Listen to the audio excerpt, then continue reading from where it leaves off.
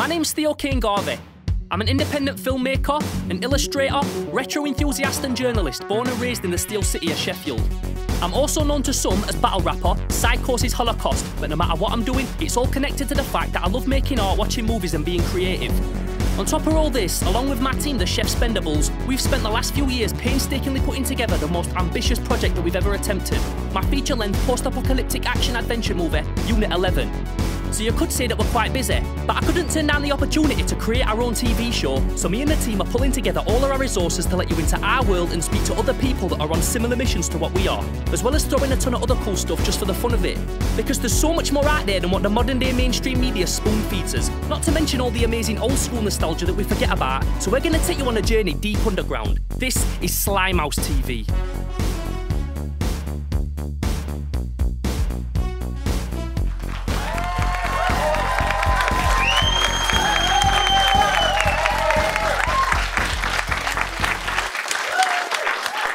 Thank you. Welcome to Slimehouse TV, the show that brings you the very best in underground movies, cult music, and anything else cool, artistic, retro, and edgy. We're a completely self-funded show. The budget for this programme is at zero, but what we lack in funding, we make up for with a sick lineup of special guests that we're going to feature throughout this series. Now, as far back as I can remember, I always wanted to be a filmmaker. And as soon as I was old enough to venture out on my own, I did everything I could to try and hook up with existing companies to do some work for. With no proper experience or professional qualifications, this proved quite difficult. However, my next guest is one of the few people that took me seriously, and at just 17 had me working with him for companies as big as Sky TV. He's just finished filming a feature-length documentary, shot on location in South Africa, called Great White Shark Legend. But in my opinion, he's a legend. Ladies and gentlemen, please put your hands together for one of the first people to ever take me seriously as a filmmaker, Ricardo Lacombe.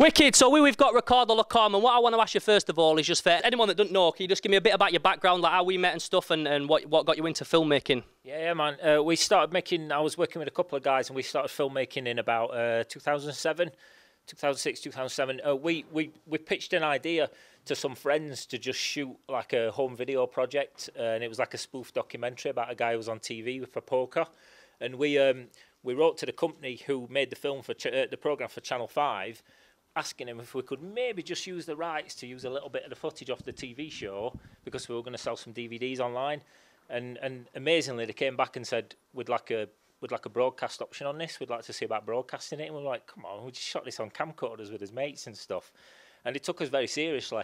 And so we started up in his game, buying some HD gear, started actually, putting some thought into films and thinking we might be onto something here, we can do this. And in process of that, we started hooking up with people around Sheffield, like the Deranged Pictures guy and people like that. And then your name came up time and time again. We were doing something that needed some horror special effects makeup, and your name just kept coming up all the time. You've got to work with this guy Theo. You've got to work with this guy Theo. And then, this punk kid walks through the door with his bag of makeup and everything, and just absolutely just blew us away. You blew us away with the makeup effects that you were doing. And I just remember after that, we just started talking outside of like horror and makeup and doing into like documentaries, and then coming on board as like, because you were skilled as like editing and skilled as a cameraman. And it was like, here's a guy who's just doing everything. Wicked, man. So that's enough about me. Thank you. But no, just and obviously that's obviously me and you met through independent filmmaking and stuff. And then since then I've gone off and got on with my thing. You're doing your thing now. So this film, Great White Shark Legend, like where did that idea come from? Well, because I've been working in like sort of corporate video, and that's basically where I was earning money. I was earning it on corporate videos, working for like Apple. We did a British Airways job, real big stuff, as well as like your local restaurants and stuff like that. I went out to South Africa, me and my wife, doing great white shark cage diving in South Africa, and just mesmerised by the whole thing. But I'd shot video while I was out there, and I said to the tour company, you can kind of use this if you want. Here's some stuff I shot. They came back and said, can we work with you? Would you do some promos for us? We commission you for some adverts and promos. So this is a no-brainer. I'm going to get paid, and it's something I love doing. So they sent me a whole box of tapes, all this footage I got, and we started just making adverts for them. And over about 18 months, 2 years working for them, they started they were sort of like itching to do a little bit more. We were wanting to do something a little bit bigger. And you know, like you turn like Discovery Channel or BBC and you see all this great white shark stuff and it's all like teeth and blood and attacking seals and all that sort of stuff. We knew that was all absolute bull. That's not how great white sharks are when you're actually this close to them, up close and personal. So we pitched this idea about, can we make a documentary that captures how they actually are when you're in the water, in a cage, next to a great white shark, and it's nothing like you were told it was on TV. Wicked, man. Well, I've seen the film. It's wicked. I've got a little clip to show you, so we'll have a little look at the video, man, and everyone else can see it, because I love it, you know what I mean? So Thanks, we can check it out. You always see a white shark on the front of the paper, and it's always mouth open, teeth. That's how a white shark is portrayed in the media. It's a killer. It's a mindless killer. It's always guts, it's always teeth, it's always front page of the headlines. The media will, in the end, kill a white shark, or is killing the white shark, should I say. Most people only have the knowledge that comes through, you know, reading the newspapers, and then that's normally about shark attacks and all the negative things that happen about it. It's all fine and very well seeing it on TV or Jaws, etc. And you get a very false misinterpretation sometimes from what these sharks really are. This is actually a very calm creature. Yes, it attacks and it hunts when it needs to. Shark will generally not attack a human, and we've seen this time and time again. And this is one thing that we've seen here in Cape Town. A lot of the surfers realise that we're not part of their food chain. I think fear is healthy. I think that what we need to get over is those knee-jerk reactions to dealing with that fear. A lot of people are scared of white sharks, but you can't live your life in fear. You know, you got to go out there, enjoy it, and face it. It's a magical place. And when I go out there, I always realise how old this place is too. It's been there for millions of years. And this interaction that's happening between the sharks and the seals has happened there for countless years before us. Everything that you learned about white sharks, what I'd read in books, what I'd seen on the TV, what I'd heard people say, I just realized how much they didn't know.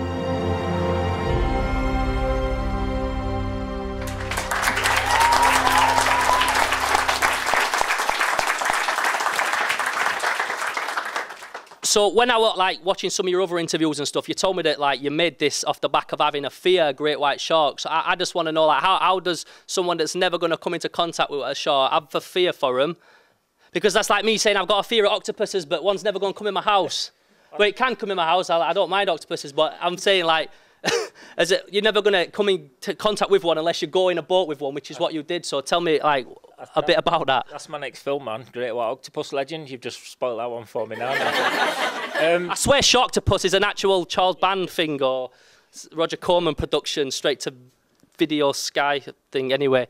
So carry on. So yeah, man. So a bit about that. Yeah, all it was is because we'd gone out there on holiday originally just to go and dive with sharks, it was a total fear. I was absolutely petrified.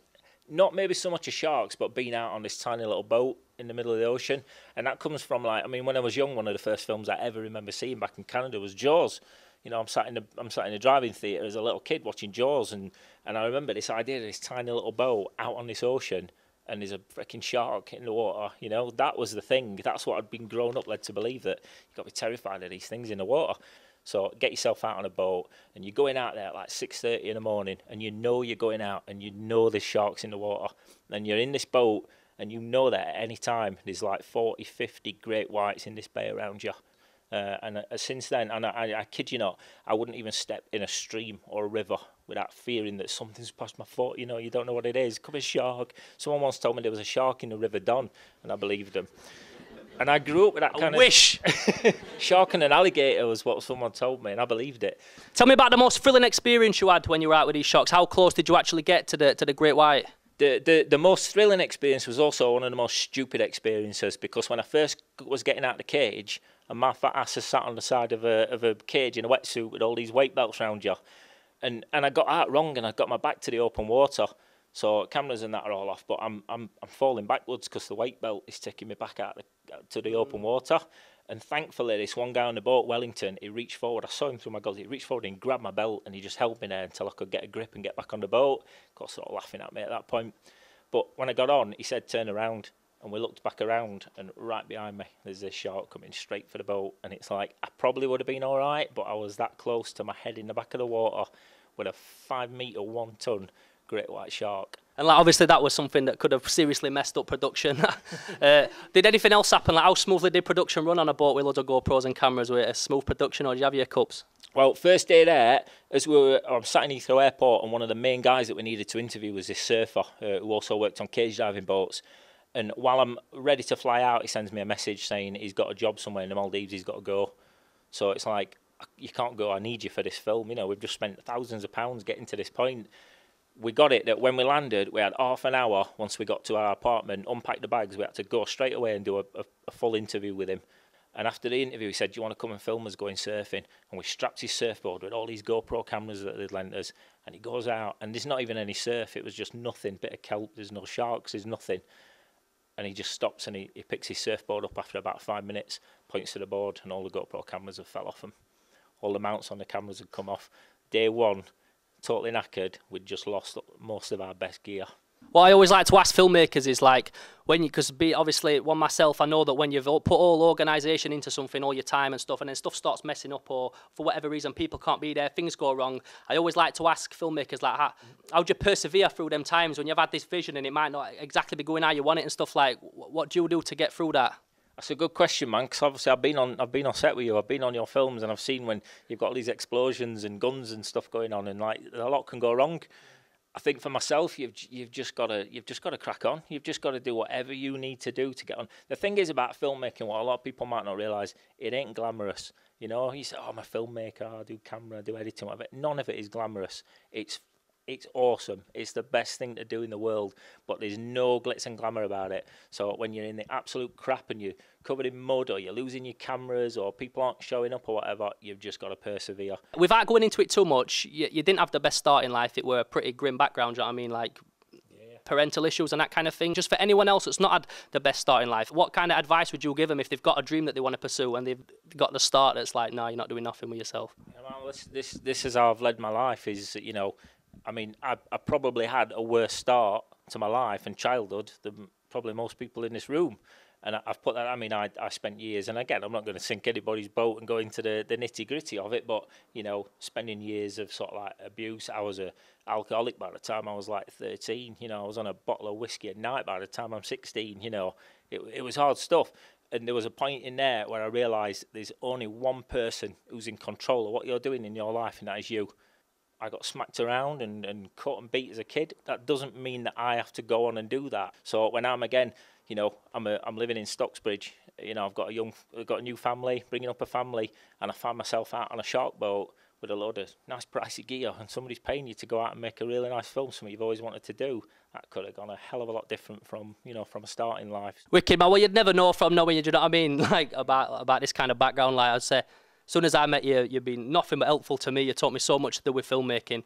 And obviously now you're off in South Africa filming with sharks and stuff. Do you know what I mean? Nothing's held you back. Just finally, mate, what's next? What can we look forward to? See, this is the thing.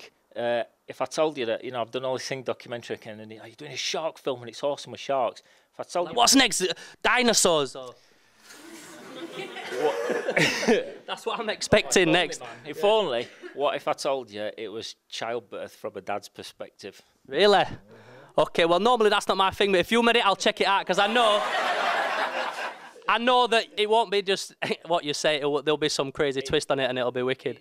It's kind of tied in with a couple of local charities and a few people I've been talking to. Wicked, man. Well, I can't wait for whatever's coming out next. Ricardo, you've been a don. Give him a round of applause, people.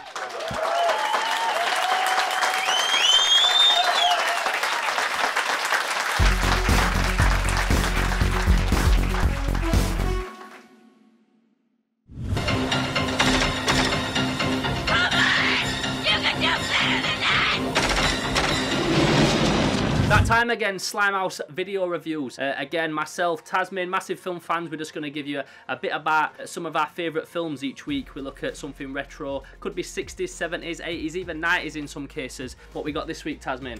Alright, so this week we're looking at The Blob.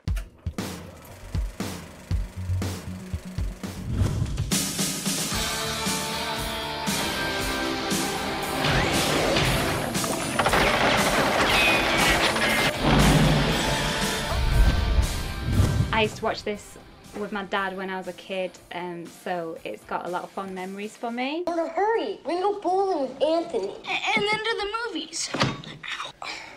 No, absolutely not. It's a story about us sending something up into space, which when it comes back down, sort of mutates and becomes like a flesh-eating bacteria type blob, which causes mayhem and havoc and kills everything, and it sort of develops a taste for human flesh. What is this? That thing on his hand. Brian and Meg, like the heroes of the story, are trying to save their town. It's a proper small town movie, Proper isn't it? little small town movie, but it's so like really beautifully shot, and the effects are amazing.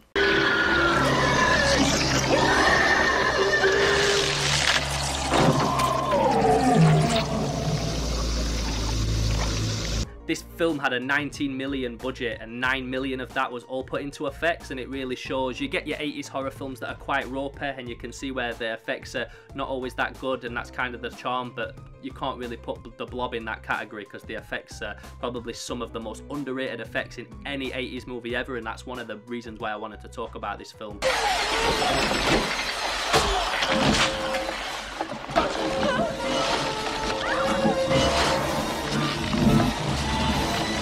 Some of the death sequences in it are unbelievable.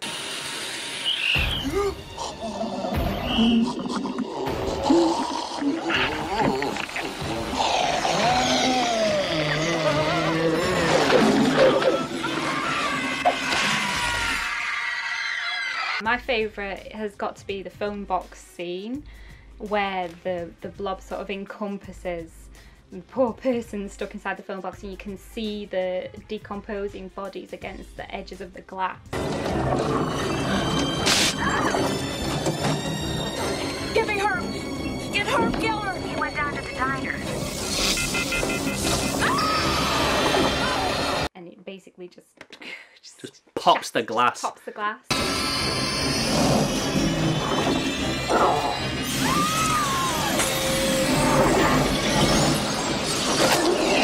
In one of the best death sequences in the film, even though they're all good. There's not one that's like forgettable in any way at all.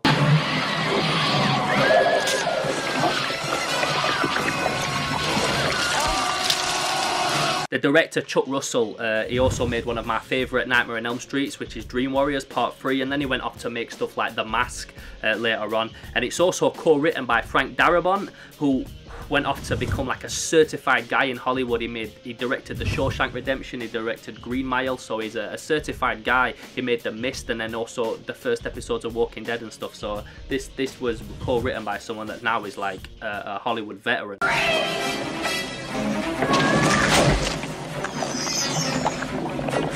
The deaths in this are slightly different to some of the films of that era, in that they're not like slasher type deaths, so there isn't another person like slashing with knives and blood.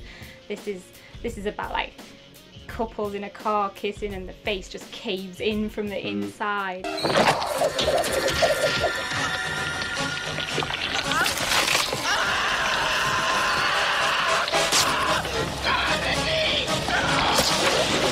It's a proper monster movie. It's a creature feature, but because of the deaths being so visceral and melty, it's also all part of that 80s gross out thing.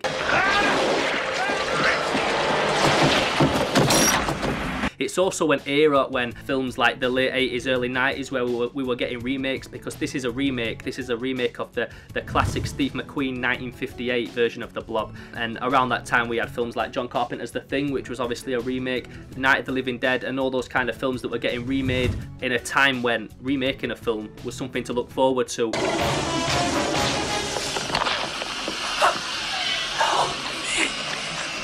The Blob, 1988, Chuck Russell, another one of our favourites, and if you're not too familiar with the 80s gore fest kind of stuff, the 80s gross out, then it's something that you definitely want to check out. That's 1988, Chuck Russell, The Blob. You won't listen to me?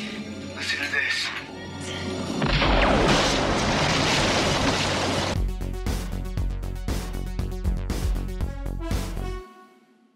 Sticking with the theme of independent filmmaking, after the break we've got a 20-minute special on YouTube Titan and claymation animator Lee Hardcastle. But from us here in the studio, that's all for tonight. Thanks for joining us, and we'll see you next time on Slimehouse TV.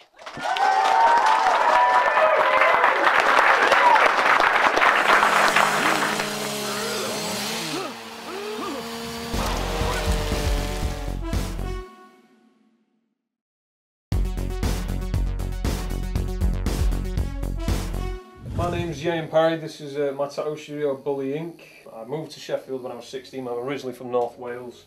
I've always been passionate about tattooing. I couldn't say that when I was a kid I wanted to grow up and be a tattooist because I didn't even know what a tattoo was. But when I first discovered tattooing, all I saw it as was like drawing on people, and at that point I was fascinated by it. I used to stay inside at school while all my mates went outside and played football, or I don't know, tally or hide and seek and shit like that, but I was always the one that had to stay inside.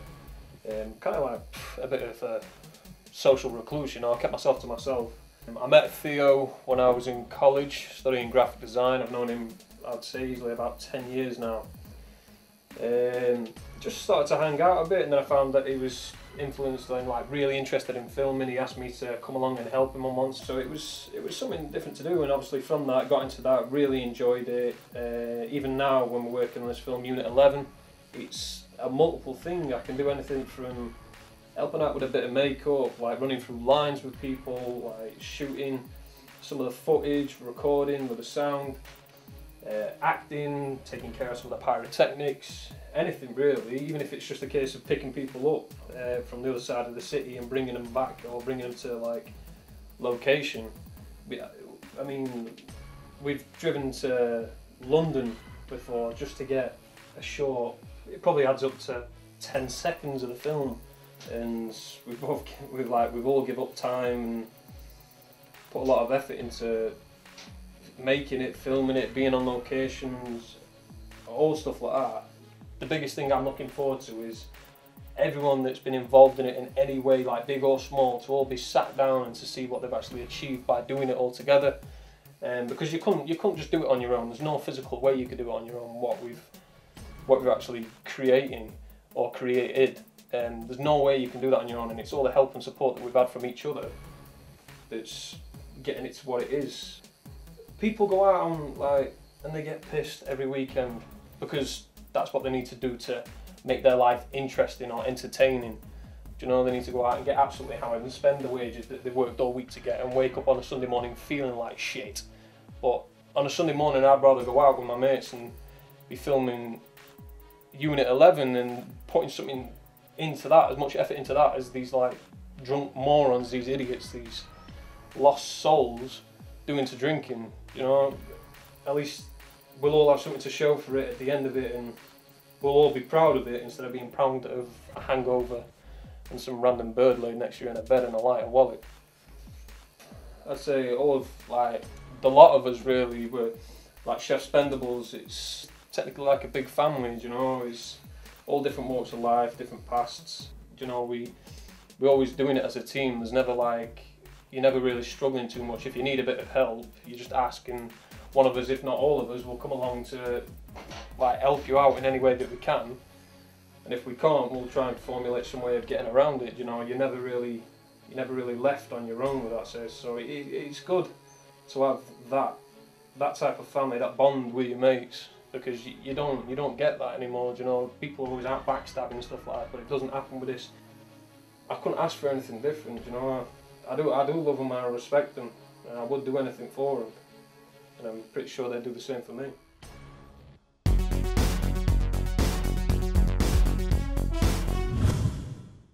Slimehouse TV, Theo Kane Garvey, on the road again. This time we're just heading up to Harrogate, just outside Leeds, to interview and hopefully check out the studio of none other than Lee Hardcastle. If you don't know about Lee Hardcastle, he's basically one of the biggest claymation animators in the world now. His videos get millions of views online.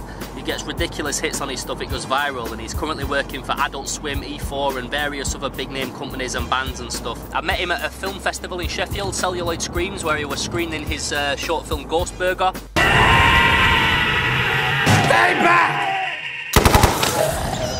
So it's going to be good to find out what he's working on now and if he's got anything bigger coming out in the future. He's expecting us, hopefully, so that'll be cool. Lee, how we doing, mate? Alright, yeah, not bad. Good to see you, man. Good to see you. We coming in? Yeah.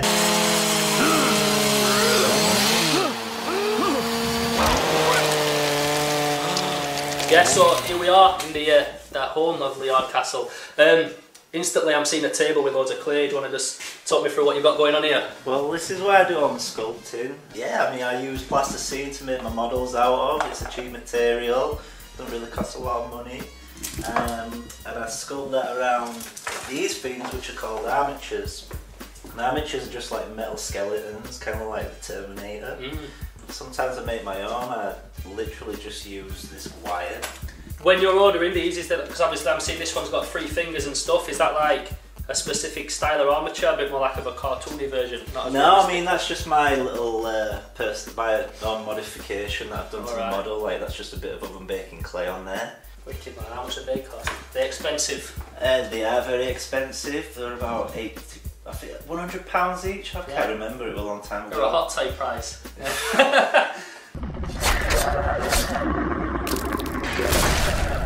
So I reckon next stage is to have a look where the magic happens. Yeah, because I do all that separately. I do that in the studio. Cool. So I'm gonna. Do you want to know it? Yeah, I'd like to see the studio. Do you want to know where the studio is? Yeah, yeah. Where's that? Well, it's just above your head. All right, wicked. Cool.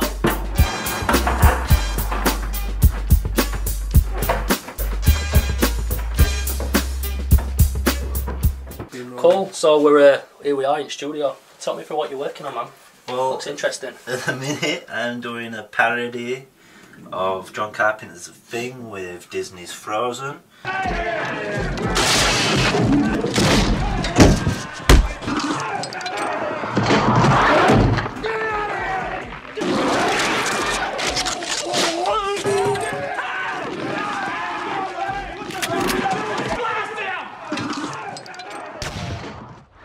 This is Elsa. She's... Well, it's not Elsa, it's one of those things. If I'm not wrong, you've done something thing related before, haven't you? I have. Twice.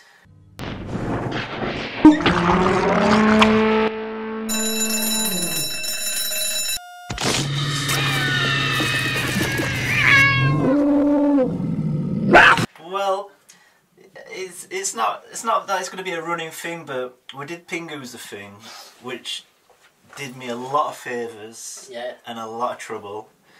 So then I remade that with cats, but the problem was it didn't sort of spark the same imagination as Pingu did, so I'm kind of going back on the controversial road again and doing something that I'm sure people are going to enjoy. So these are the guns you use for your action sequences. I'm spotting a lot of like Action Man 80s, 70s and 60s weapons. Oh, I've just knocked over loads of eyes. Don't worry about it. Is that what they are, eyes? Yeah. So one I like with a little clip. That's off Action Man, French Resistance Fighter. Boom. A scene in Ghostburger where they're going to a gun shop and there's loads of guns all over the wall, so like... It's that commando scene. I like the stuff that's more detailed, like this guy's pump action shotgun. Wicked. Party's over. Party's over.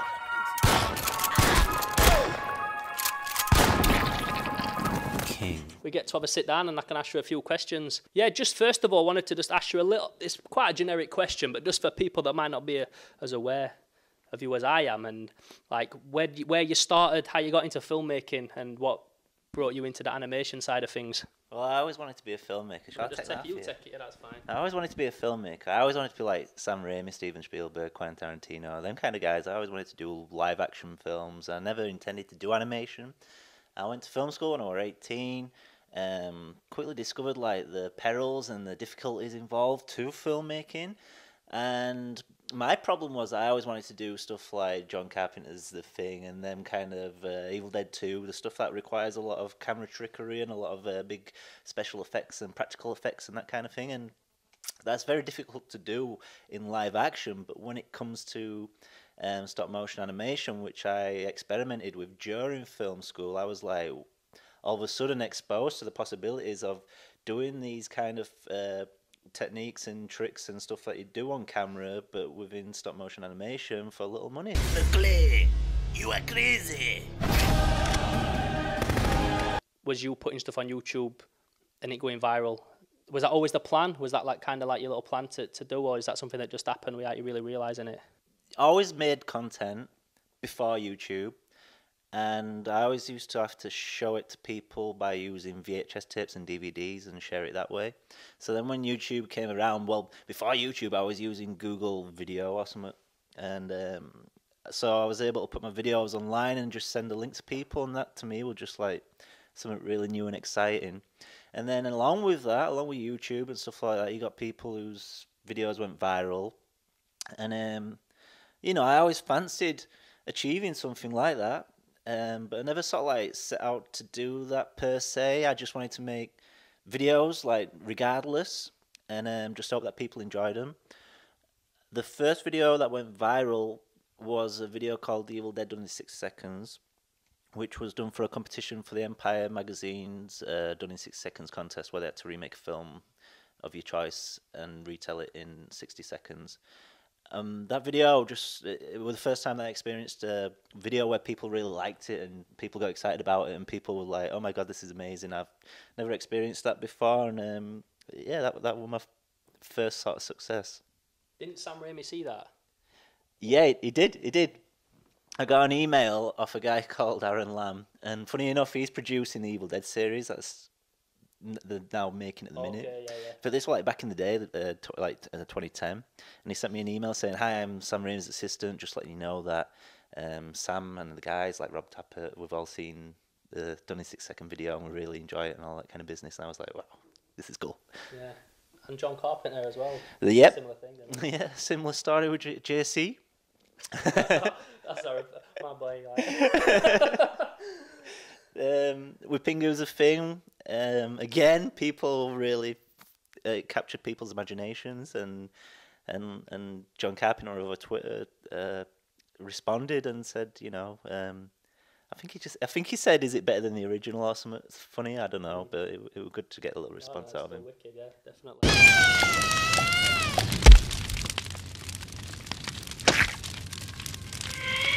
I'm gonna do that.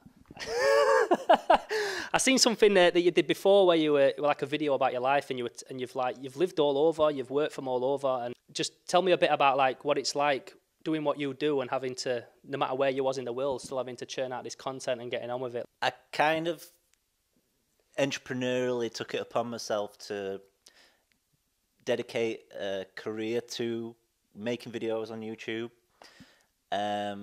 Reasons being that I saw potential in it, so that people were getting excited about it. I mean, I always wanted to make feature films, but I knew that it was kind of a bit of a wasted avenue to pursue, and I knew that this was working for me, so I decided to just work like all day, every day, like a normal job, treat it like a normal job, and I didn't necessarily have my own studios to work in or stuff like that, so I had to sort of make do with whatever I had, like a table, just set up a table and point a camera, and really, like I'm saying, make do, but that's all you need when it came to doing what I was doing anyway. We talked a bit about it already, but when you've been doing these videos, like the kind of like well-known filmmakers and people in that genre, like that have expressed an interest in what you've been doing and like are essentially a fan of you now, like can you just like tell me a few of them people that you've met, because it seems like you've met quite a few and got some props from some pretty big names. Yeah, definitely. I've been acquainted with a bunch of people, loads of directors. There's too many to name. I'm not showing off or anything, and without name dropping too much neither. Oh, name drop away, that's the question. Oh gosh, I mean, my most recent acquired fan is Eli Roth. Funny enough, oh, wait, he's wicked.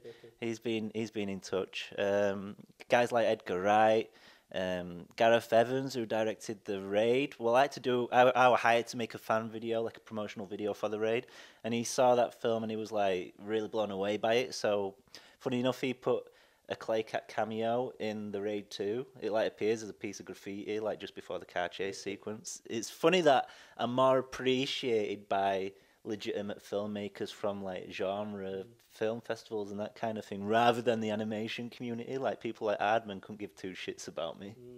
It's the whole sort of independent spirit of like filmmaking and the fact that it is from a genre, and I don't think it's appreciated so much in the animation community because it's too low budget. Like they go for like a creme de la creme when it comes to animation. Like everything's got to be perfect and just, you know, it's got to have a soul and a life. But what I do is it's something completely different. It's crude, yet it has a voice, and it just sort of like, you know, expresses much like a cinematic film. I'd describe it kind of like organised chaos. Like, even though your stuff's crude and rough around the edges, that's kind of the charm of it. I think that's what draws people. That's what drew me when I first ever saw Tears for Toilet. I know obviously you're doing it in a little loft in one little corner, but like the camera angles that you're getting, they're like big budget Hollywood kind of camera angles. The action when you're doing stuff like the drug bus one, it looks like Leon from Resident Evil, like that kind of stuff, like the kind of action shooting through the fan, like it's majorly cinematic. Like, how do you achieve that kind of thing? Is that just from watching films and just picking it up? I like to really examine a scene or some footage from a movie. It's quite amazing to see like how one shot is 2 seconds long, and then the following one's like literally 10 frames. Yeah. I always find that fascinating. I always sort of imitate that kind of thing, and that's like my own personal film school. Yo, backup is here!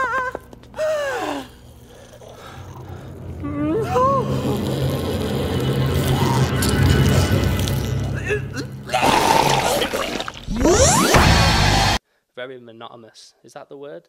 Monotonous, tedious. Yeah, I'm a rapper. I should know about these words. But yeah, no, it's quite like sat on your own in these dark rooms for so long. When I read like Ray Harryhausen's book and stuff, he said that he'd spend like 6 months in a room on his own in darkness. It's like I did used to sort of lock myself away for like. I remember when I did Ghost Burger, that was like a 4-month project to shooting. For like, I remember like 2 of them months, I didn't see anybody. I was just constantly working, and I just remember the way I was when I went outside the house and went to the supermarket. I was sort of deteriorating and getting really jittery around people, and what I've discovered is that you lose your rhythm, like of being able to communicate with people and stuff like that. It's a weird thing. I mean, but saying all that, I'm quite a solitary dude. Like I'm quite happy to be alone. I'm quite happy to work into a closet, and then the joy of it is that I bring whatever it is that I've been working on out to the world, and then engage in conversation about it and get the response out of it. So in a way, I guess I am talking to people, but just like, you know, presenting it all in one little batch of work that you just think watching like a minute.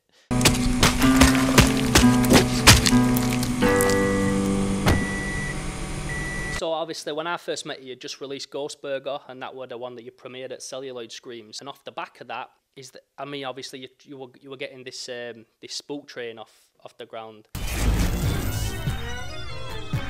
Please keep arms and legs inside the train at all times. Otherwise, you'll be as dead as this guy.